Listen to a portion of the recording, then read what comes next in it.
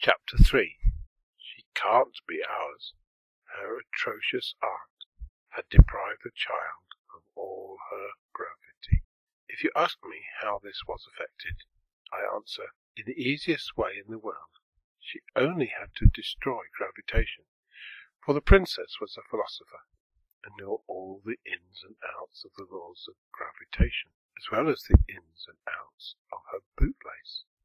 And being a witch as well, she could abrogate those laws in a moment, or at least so clog their wheels and rust their bearings that they would not work at all.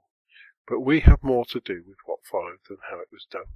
The first awkwardness that resulted from this unhappy privation was that the moment the nurse began to float the baby up and down, she flew from her arms towards the ceiling.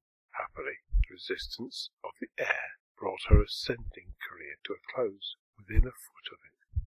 There she remained, horizontal as when she left her nurse's arms, kicking and laughing amazingly. The nurse, in terror, flew to the bell and begged the footman who answered it to bring up the house steps directly. Trembling in every limb, she climbed upon the steps and had to stand upon the very top and reach up before she could catch the floating tail of the baby's long clothes. When the strange fact came to be known, there was a terrible commotion in the palace.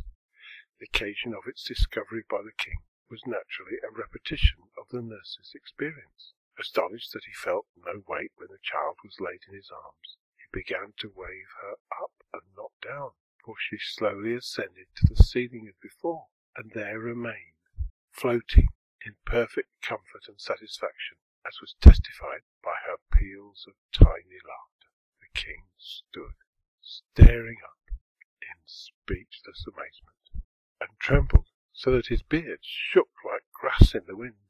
At last, turning to the queen, who was just as horror-struck as himself, he said, gasping, staring, and stammering, "She can't be ours, queen."